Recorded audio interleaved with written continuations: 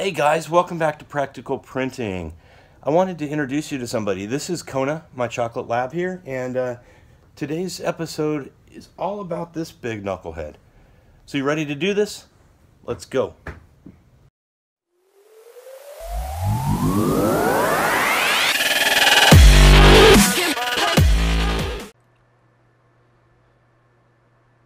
Okay, so as I said, this episode is dedicated to Kona.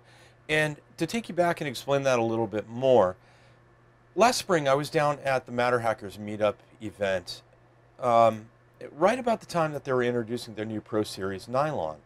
And this stuff felt great. It was flexible, it was durable, it looked fairly easy to print with what I was seeing, and wheels started turning in my head.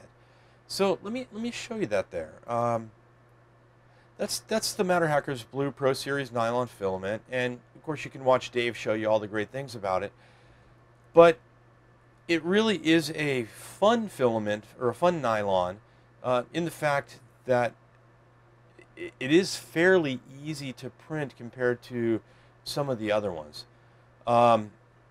It does have to be dried first, but this got my gears turning. And I came up with the idea of printing out a dog bone. I had seen the Nyla bones in the pet stores for Kona, and he likes them and he chews them like crazy. And I thought about, what if I could print out my own Nyla bones for him? These things are like $10 a piece, and he'll go through them in a weekend, right? So I thought about, well, if I got the nylon, why not try to print a Nyla bone? So I found this great model on Thingiverse, and the link will be in the comments down below.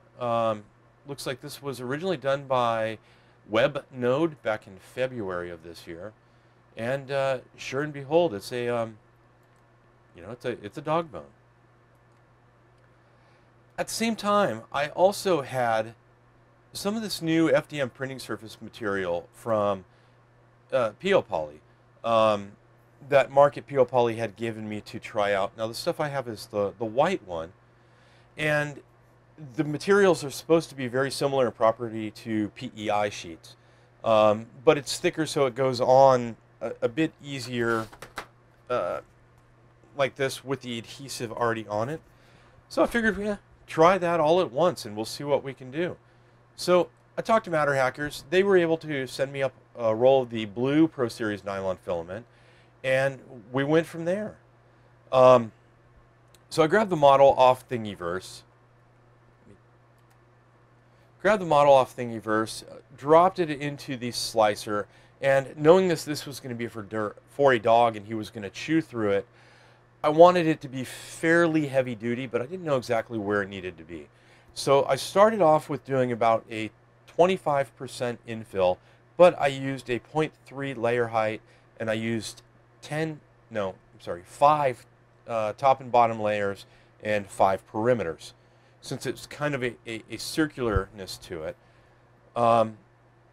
Slice it like that, send it to the printer. So let's watch that go through, and we'll meet back here and see what that did.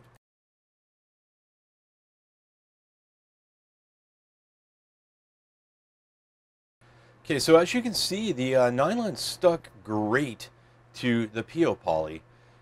We got these nice big fat layers, and unfortunately, because it's rounded on the bottom just like the top, we did get a little bit of warpage because there wasn't enough surface area, and the support wasn't able to pull it down. Now theoretically I could have used a raft as well to help with that, but instead what I did was I set up a second print to go, and for the second one I lowered the height, so I'm actually cutting off about 6 millimeters, about a 1/4 inch off the bottom, so that there's a flat surface and that it doesn't need supports to go, and so it's sitting right on the bed there. So we're gonna wait for that one to finish recording, and then we'll meet back here to talk about it. Okay, so after the first run, fresh off the printer, it's a little bit jagged where the supports came off down here at the bottom, and first couple of layers where it started to warp a bit. Top doesn't look too bad though, but we're gonna try something. I've seen what MatterHackers has done with the blowtorch, so Let's see if we can fire at the blowtorch and smooth that out a little bit to make it a little bit less jagged and safer.